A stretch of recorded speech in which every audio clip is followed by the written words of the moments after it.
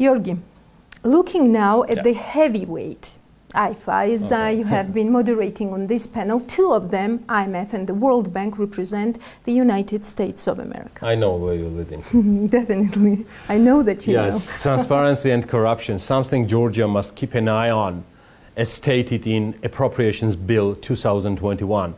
Such are the preconditions that this bill sets for Georgia for 15% of its support. Yes, Giorgi, a very vocal statement, warning, prevention, whatever we call it, from our number one strategic partner that everyone says must be taken seriously. More so that later on new amendments came to the bill, emphasizing even sharper that this committee of Congress means what it states. TI, with its Corruption Perception Index and Corruption Barometer, is undoubtedly number one organization monitoring corruption in the world and here in Georgia.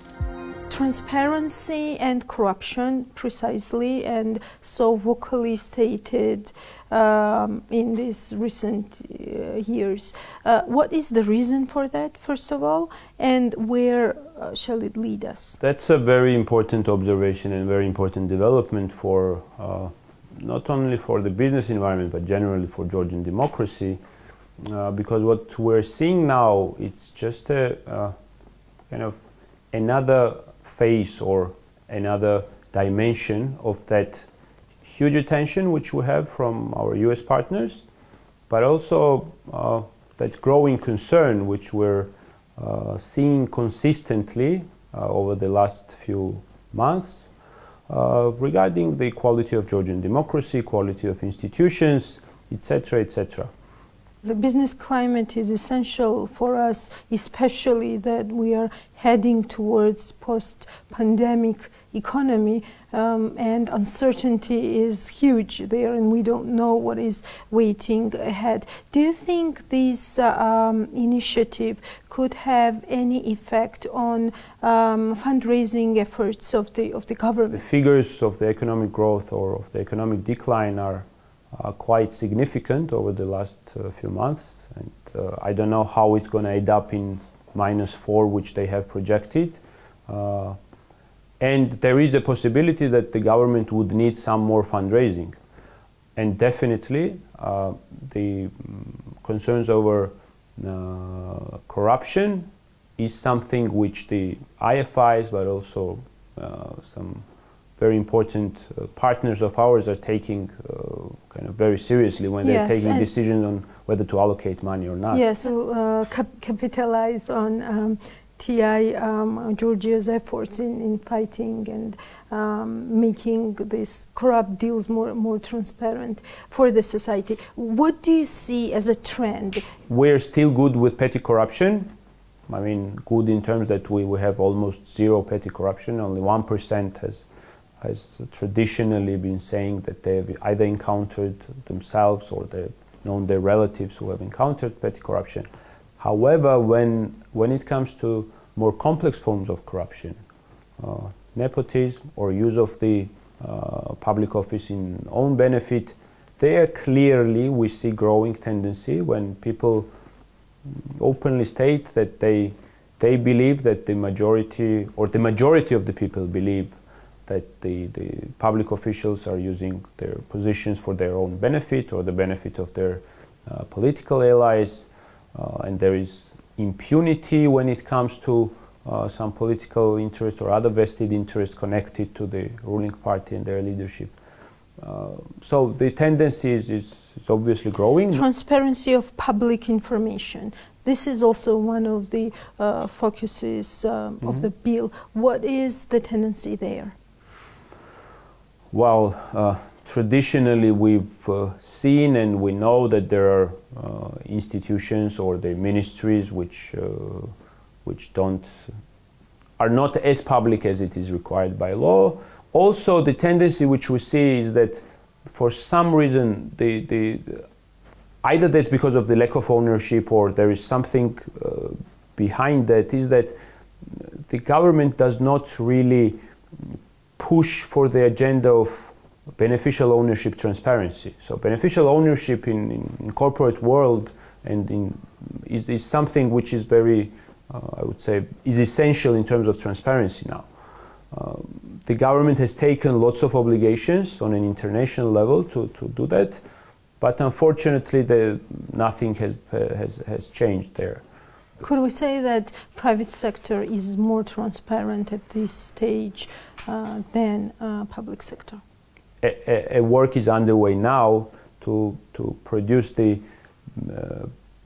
business transparency report. Basically, that's a report based on the Transparency International's methodology, which is done worldwide, and hopefully this year we'll be able to publish the first one.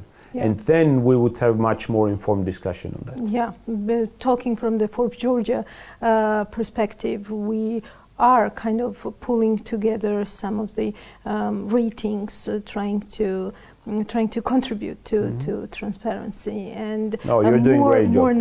More numbers are available. That's for sure. But of course, there are some gray areas there as well. Could you name some of the crucial recommendations that TI Georgia has provided during these years, and what was the reaction of the government? Currently, we think that the solution to the many corruption problems which we have in this country is that we don't have a single powerful and dedicated anti-corruption institution in this country. We think that the most applicable examples are from the Baltic countries and Eastern Europe, some of the countries of Eastern Europe, namely Slovenia, and we have come up with a model for such an agency, which obviously we're always also very negatively looking at an attempt to increase bureaucracy and create another agency. But in this case, what we're suggesting is to pool certain functions already existing in different agencies under one umbrella and put an unbiased, politically unbiased leadership over that agency. Sort of one-stop shop for exactly revealing the one corruption, which will be dedicated and empowered enough to really combat corruption. Another recommendation of ours is to somehow limit the participation or benefit from the state budget, participation in state procurement and benefits from the state budgets and state money for offshore companies.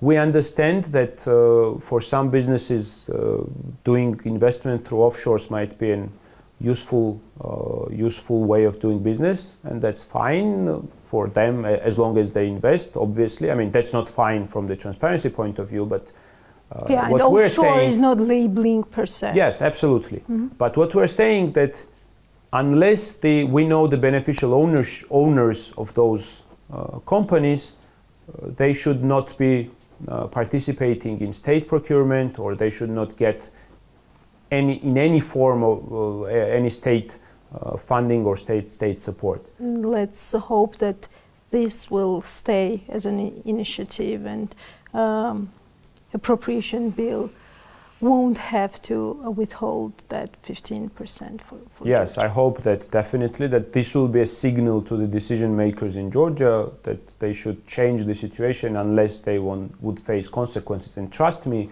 those consequences would be far beyond that 15%. Thank you so much, and thank you for taking our questions. Thank you for having me.